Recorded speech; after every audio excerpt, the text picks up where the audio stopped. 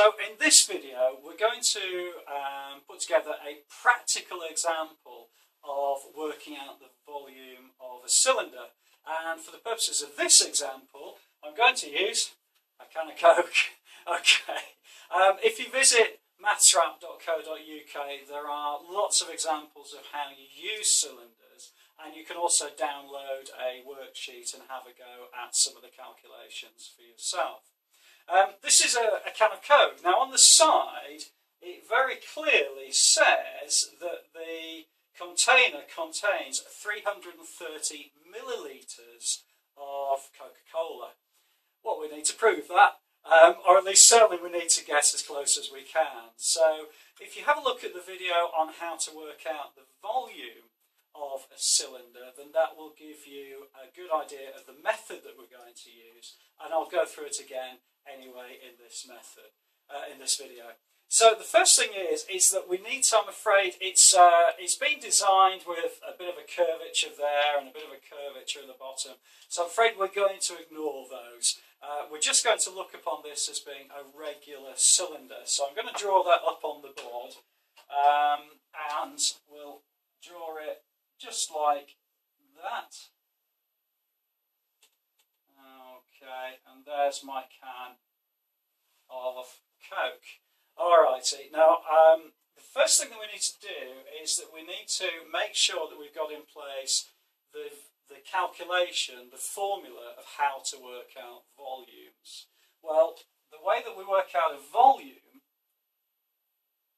is to work out the area multiplied by the length. Okay, well, if we look at our can, what we've got here, although it's not a particularly great, hopefully it'll look okay on the camera, but it is quite a sophisticated design at the bottom. But if you imagine that that piece here is a circle, okay, so we're looking at the area of this circle at the top here. And this particular circle has a radius, and we can use the formula pi r squared.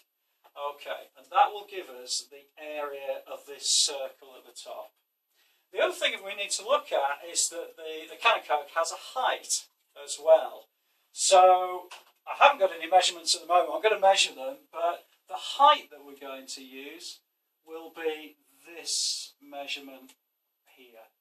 Okay, so this is the height and this is the radius. Okay, so the first thing I'm going to do is I'm going to use my ruler and I'm going to measure across the diameter. If you look across there, hopefully this is showing up okay on the video, but if you look across here, that's going to give me a diameter of 6.5 centimetres. Okay, so the diameter, if I just draw it as a circle at the side here, the diameter across this is 6.5 centimetres.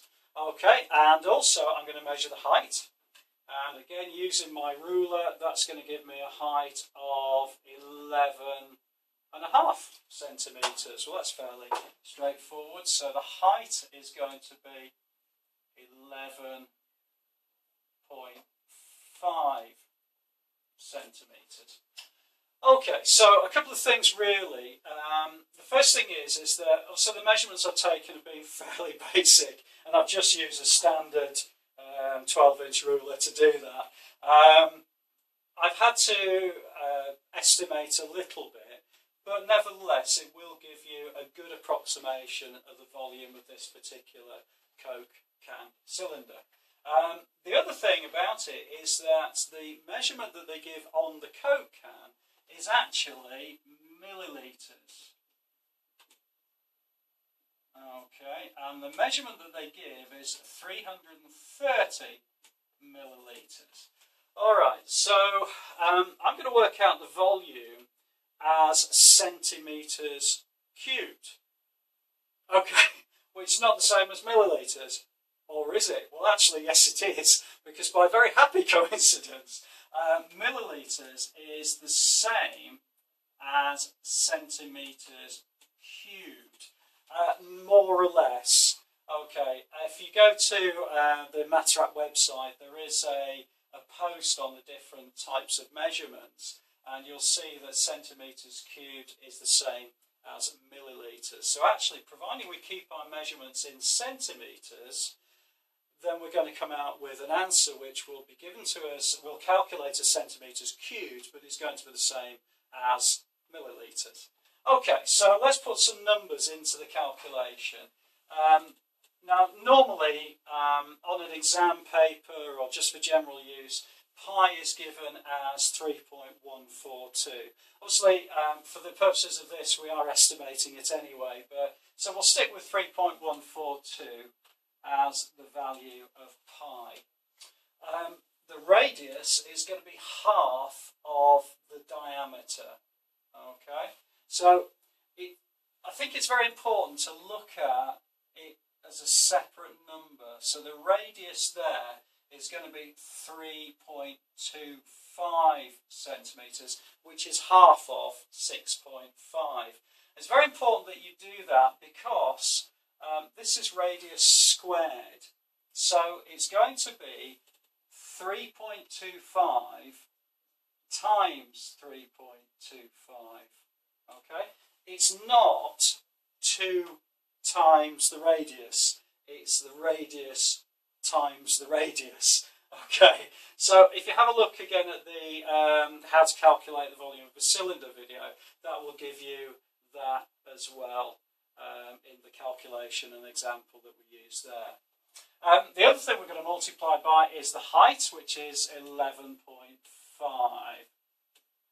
Okay, so if our calculations are correct, 3.142 times 3.25 times 3.25 times 11.5 should give us a centimetres cube value of around about 330 millilitres, or around about 330. I hope that's the case, and I am actually going to do this on my calculator, and then I'll put my calculator up to the video so you can see for yourself. So I'm going to use 3.142 multiplied by 3.25 multiplied by 3.25 multiplied by 11.5.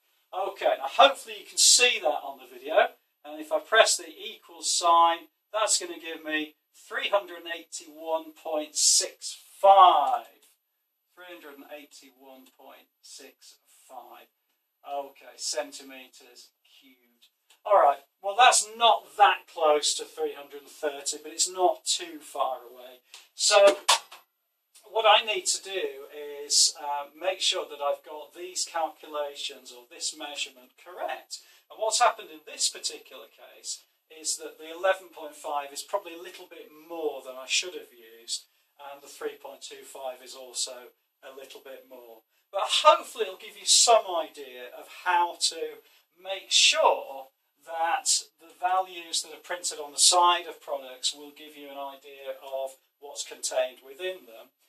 The other point that I forgot to mention is we've used approximations, so you can see here that if I've got this end piece, it's like that, okay, greatly exaggerated like that. So there's this whole area of coke here which is missing, and also it's chamfered at the top here. So in all likelihood, it's pretty close to the 330 millilitres, which is printed on the side of the can, and I'm sure it is. I hope that's okay for you. If you do like the video, please do make a comment below, or post or tweet or embed the video. I will do my best to get back to you on any comments, and if you'd like to subscribe to the site, then you'll be posted as and when I put a new video onto the channel. Look forward to seeing you inside the next video.